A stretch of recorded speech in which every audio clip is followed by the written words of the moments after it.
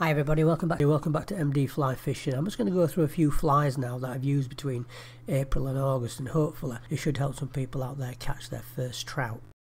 First one I used was a clink hammer, single clink hammer on a 9-foot, 10-foot fluorocarbon leader floating line, and I cast it out to rising fish or into the ripples and just let it bounce around. Very distinctive fly, got a nice white top, and you can see that at quite a distance. And on many occasions, as soon as it hit the water, within 4 or 5 seconds, the trout actually took it. You can fish them as a team, about 3 foot apart, put one to the eye, and then run a line from the hook shank to the next eye of the fly. After a couple of casts, again, you'll need to put some floatant on it. I put powder on mine, and it was very productive. Kept them down to about a size 12. You can go a little bit smaller. They're also good on rivers as well. Nice little fly. You can see it in the water, but the thing is, when the fish are swirling around it, you don't know if they've taken. So rather than doing any false strikes, just wait for the end of your line. Watch the end of your line. And if you keep a straight line contact between the fly and the rod tip, you will see the line go in the mess or the swirl or when the fish strike. Sometimes I've had it where they strike, but they don't actually take the fly. They're just bumping it. So I watch for the end of the line. Once the line goes, strike into it. Moving on to a new fly for 2021, the chamois worm.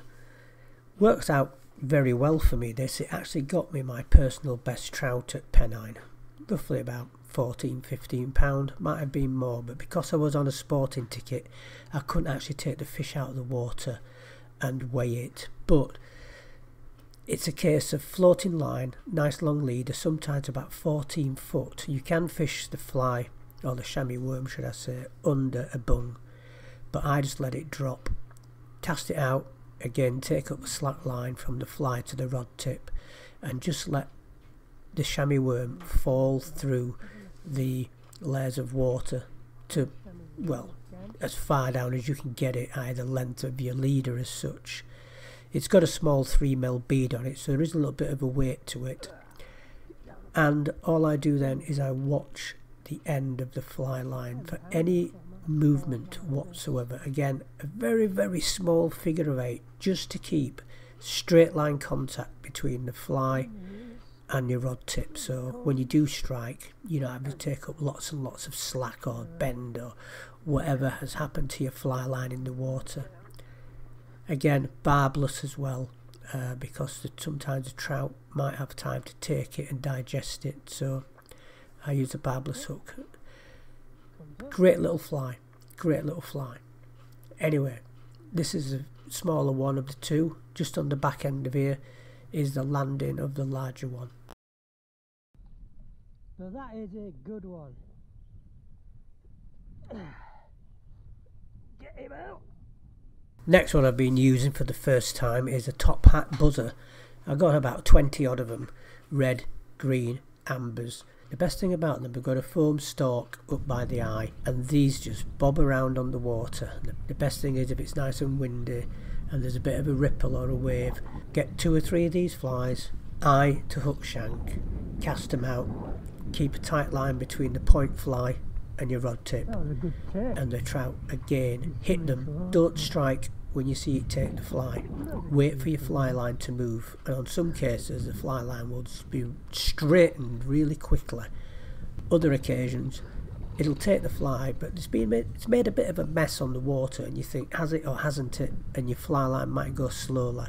If you keep that contact between the point fly and the rod tip, you'll hook. And again, I've had great fun with these, counting for quite a few fish on the day when a few people around me haven't caught as many. When it's been a bit too warm to fish the reservoirs because of the heat, and we've had some heat over this summer, although it's been very short, I've been down one of my local rivers and got myself into the rough areas, and I've simply put a fry pattern on the end of my leader, about 9-foot leader, down to about 5 pound 3-foot fluorocarbon on the end. And I've put either a small bait fry, silver fry, or a red hot fry. One single fly on some occasions, or two on others, i.e. mixing them up, giving them a variety. And again, hook to eye, 3 foot between the flies themselves, or the fry themselves. Cast it across the water, fish the first couple of feet of water, then the next couple of foot, then the next couple of foot. And as you can see in this instance, I was casting it about 2 rod lengths and running and just letting the water take the fly. And there was an area in the centre of the river where there were some rocks or boulders, and there was fish held up behind them. And as the fly went over first time, didn't take. Second time it had gone back, because I was adding on a foot every time. And as it went over the second time or third time, I can't exactly remember, that rich small trout took it. They're only small wild brownies, but great fun on a light rod and light tackle. There you go. There you go. My final fly of the 5 that I've used for the first time this season is a 4-mass blob.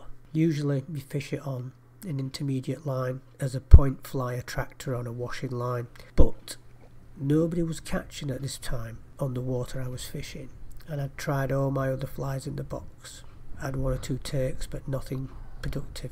So I put a 4-mass blob on the end of a 12-foot leader, down to about a 7 pound 3-foot fluorocarbon tippet. Cast it out, let it hit the water. Slight movement, let it sit there for a split second. Couple of pulls, let it sit, tug it, couple of more pulls, stop, tug it, couple of more pulls. I wasn't even getting to a 5th or 6th pull, and then the fish took it. And there is a video of this on the channel, because somebody actually said to me, "You're fishing a fab on a floating line?" I went, "Yeah, look, catching fish."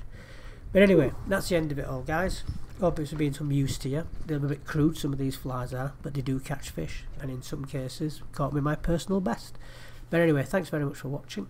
I will be out filming next week, and I will see you in the future. Thanks very much. Bye bye.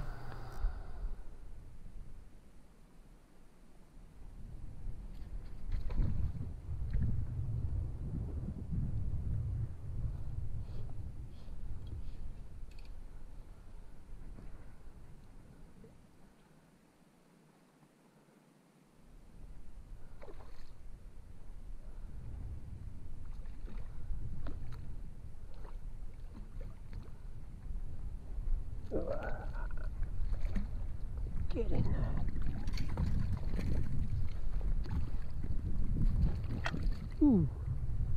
Flies out. Nice. A nice blue.